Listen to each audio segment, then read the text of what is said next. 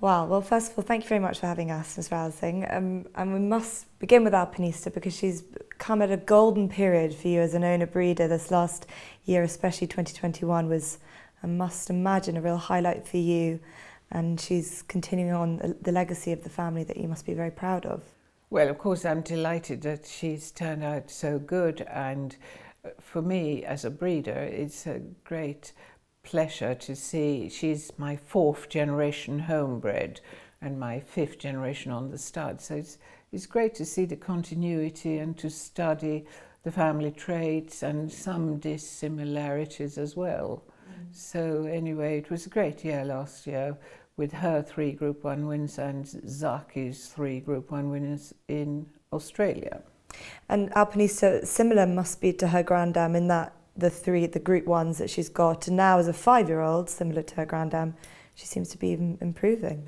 Yes, actually, funnily enough, Alpinista and her granddam Albanova, they won the exact same triple Group 1s in Germany, but Alpinista did it at 4 and Albanova at 5. So Alpinista is a year ahead, if you want to see it that way.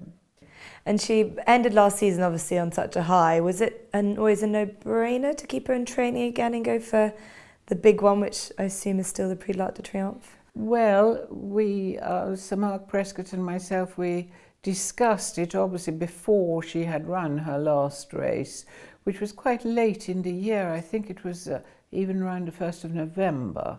And we discussed it before then, and obviously one can't make any decisions until you know how she had finished the year, but we felt that if she finished the year healthy and sound, we should have another go, particularly with a view to both her dam Alwilda and her granddam Albanova. Both of them were at their best at 5, so there was a logical case to be made. Then during the winter, during discussions, we obviously felt that we wanted to set the goal quite a difficult goal, a difficult objective to achieve, but obviously the first Sunday of October in Paris is the end objective, and we have to work backwards from there.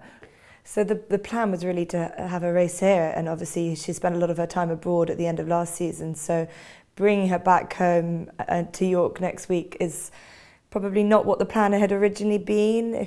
Yes, it was always part of the plan, but the thing is she spent a lot of time abroad, but she wasn't there continuously, so she spent a whole lot of time travelling backwards and forwards. She's a seasoned traveller, as were her dam and granddam also. I mean, Albanova, she was in Germany 3 times in 2 months. In 60 days, she was back and forth to Germany 3 times on her own in a 2-seater horse box, which was a pretty tough girl. Yeah. So that mental constitution is what goes through the family. Yes, I think so, yeah. And obviously the Frankel element as well, which is obviously that toughness, but she obviously shows a little bit of speed too. She's got a really nice blend of both. She has a certain change of gear which seemed more obvious in Paris than it had done previously, so we were very pleased. I was pretty impressed by her in Paris. And when going back to York and taking on the girls again, but having to give weight away to her youngers, what do you think about that challenge for her next? Well, she has actually run in that race, the Yorkshire Oaks, 2 years ago in 2020, and she was then second.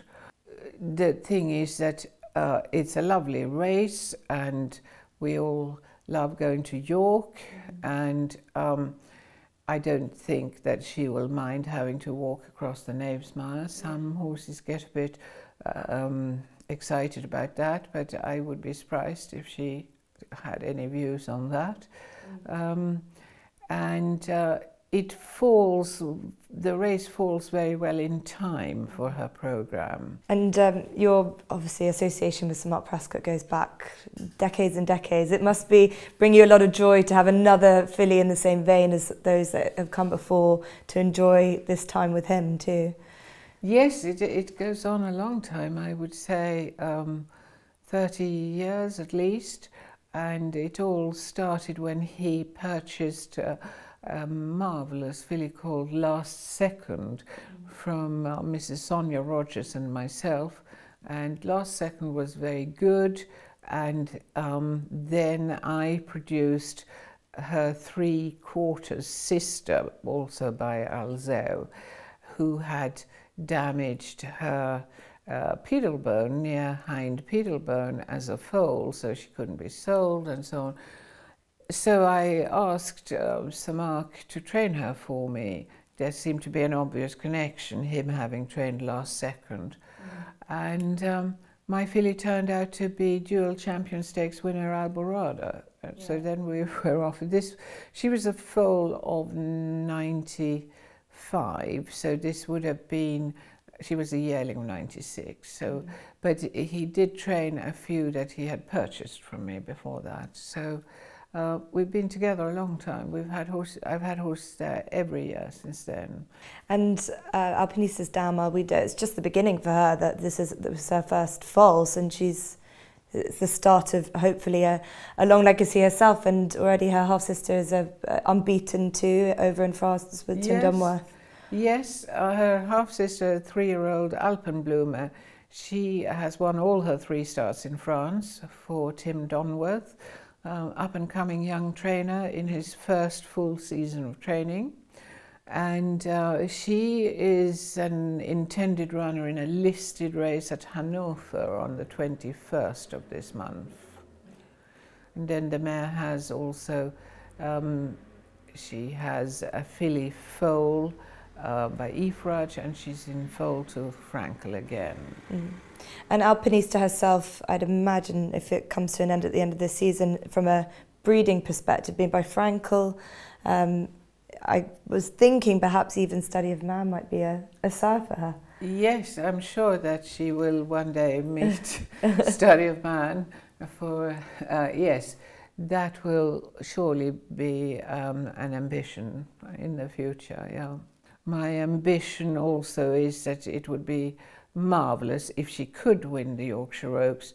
Then, if that were to happen, she would be a Group 1 winner in 3 countries. So that's another train of thought.